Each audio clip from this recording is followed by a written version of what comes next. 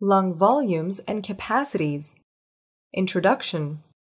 Pulmonary function testing, PFT, is a non-invasive way to help determine overall lung health based on values for volumes, airflow, alveolar diffusion, and underlying inflammation. The most commonly used pulmonary function test is spirometry. A spirometer consists of an air-filled drum floating in a water-filled chamber. As the person breathes air in and out of the drum through a tube connecting the mouth to the air chamber, the drum rises and falls in the water chamber.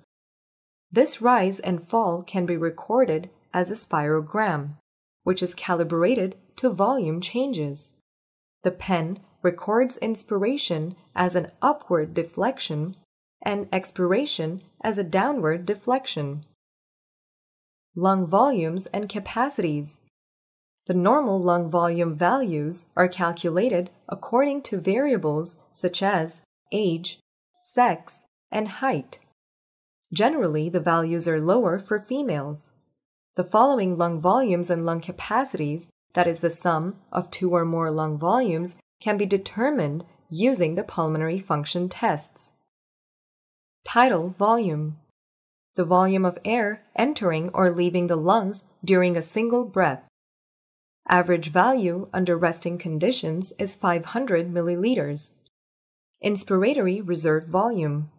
The extra volume of air that can be maximally inspired over and above the typical resting tidal volume. The inspiratory reserve volume is accomplished by maximal contraction of the diaphragm, external intercostal muscles, and accessory inspiratory muscles. Average value of inspiratory reserve volume is 3,300 milliliters. Inspiratory capacity. The maximum volume of air that can be inspired at the end of a normal, quiet expiration, inspiratory capacity, is equal to inspiratory reserve volume plus tidal volume.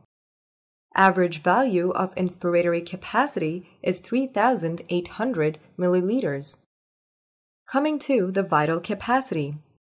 The maximum volume of air that can be moved out during a single breath following a maximal inspiration. The subject first inspires maximally, then expires maximally. Vital capacity is equal to inspiratory reserve volume plus tidal volume plus the expiratory reserve volume. The vital capacity represents the maximum volume change possible within the lungs. It is rarely used because the maximal muscle contractions involved become exhausting, but it is useful in ascertaining the functional capacity of the lungs. The average value of vital capacity is 4,800 milliliters. Expiratory reserve volume. The extra volume of air that can be actively expired by maximally contracting the expiratory muscles beyond that normally passively expired at the end of a typical resting tidal volume. Average value of expiratory reserve volume is 1,000 milliliters. Residual volume. The minimal volume of air remaining in the lungs even after a maximal expiration. Average value of residual volume is 1,200 milliliters. The residual volume cannot be measured directly with a spirometer because this volume of air does not move into and out of the lungs. It can be determined indirectly, however, through gas dilution techniques involving inspiration of a known quantity of harmless tracer gas such as helium. Measuring residual volume. Measuring residual volume and in turn calculating functional residual capacity and total lung capacity can be helpful in monitoring obstructive and restrictive lung disease. The functional residual capacity or residual volume can show if the lungs are not emptying like they should during exhalation or if the lungs are smaller than they should be. We can use helium dilution, nitrogen washout tests, or body plethysmography. Functional residual capacity. The volume of air in the lungs at the end of a normal passive expiration. Functional residual capacity is equal to expiratory reserve volume plus residual volume. Average value for functional residual capacity is 2,200 milliliters. Total lung capacity. The maximum volume of air that the lungs can hold. Total lung capacity is equal to vital capacity plus residual volume. Average value of total lung capacity is 6,000 milliliters. Forced vital capacity. It is the volume of gas exhaled from the completely inflated lungs during a maximal expiratory effort.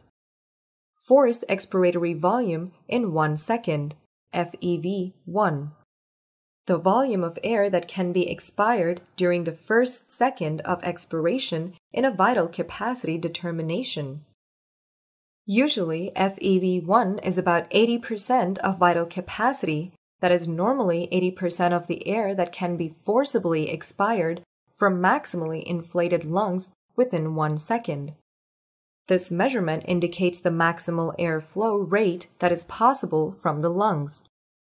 FEV1 by FVC is a ratio of the two measurements and is important for differentiating between respiratory pathologies. A normal ratio is 0.8. FVC is equal to 5.5 liters. FEV1 is equal to 4.5 liters. The FEV1 by FVC ratio is 0.8. Let's take a look at the applied aspects. Measurement of the lungs' various volumes and capacities is useful to the diagnostician.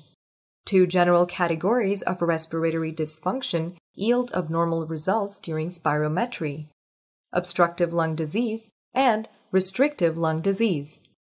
Other conditions affecting respiratory function include diseases impairing diffusion of oxygen and carbon dioxide across the pulmonary membranes, reduced ventilation because of mechanical failure, as with neuromuscular disorders affecting the respiratory muscles, inadequate perfusion, failure of adequate pulmonary blood flow, or ventilation perfusion imbalances involving a poor matching of air and blood so that efficient gas exchange cannot occur. Some lung diseases are actually a complex mixture of different types of functional disturbances. To determine what abnormalities are present, the diagnostician relies on a variety of respiratory function tests in addition to spirometry, including X-ray examination, blood gas determinations, and tests to measure the diffusion capacity of the alveolar capillary membrane. Diffusion capacity. Diffusion capacity of the lungs for carbon monoxide is a pulmonary function test that measures the efficacy of the gas exchange. This measures the difference in the partial pressures of carbon monoxide in inspired and expired air and is part of spirometry. Because hemoglobin has a high affinity for carbon monoxide, it can be assumed that the difference between inspired and expired carbon monoxide is the amount that diffuses into the blood. The quantity of carbon monoxide that the patient breathes out is subtracted from the amount breathed in. The resulting value is used to calculate diffusion capacity of the lungs for carbon monoxide, which we use to estimate the diffusion capacity of oxygen. This testing is very useful for both the diagnosis and assessment of diseases that impair gas exchange, such as idiopathic pulmonary fibrosis. Applied aspect. Idiopathic pulmonary fibrosis is a restrictive lung disease characterized by the progressive fibrosis of the peribronchiolar interstitium, restricting the amount of air that can be held by the lungs. On spirometry testing, this will be seen as a global reduction in lung volumes, but a normal to increased FEV1 by FVC ratio. These fibrotic changes also increase the distance between the air held in the alveoli and the capillaries of the lungs. This in turn reduces the patient's diffusion capacity of oxygen, which will be seen by a decreased diffusion capacity of the lungs for carbon monoxide. Bronchoprovocation testing.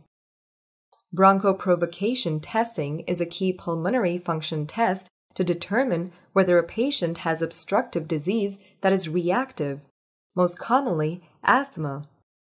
Baseline spirometry is performed. A provoking medication such as methacholine binds to M3 or histamine binds to H1 is administered, and then spirometry is repeated. If the test is positive, the medication causes bronchoconstriction, provoking asthma symptoms and causing FEV1 to decrease by at least 20%. Antagonizing medication such as albuterol is administered to reverse the effects of the provoking drug. A positive test has an obstructive pattern, concave flow volume loop, as you can see in this image, as the constriction of the airways in asthma creates an obstruction to expiration.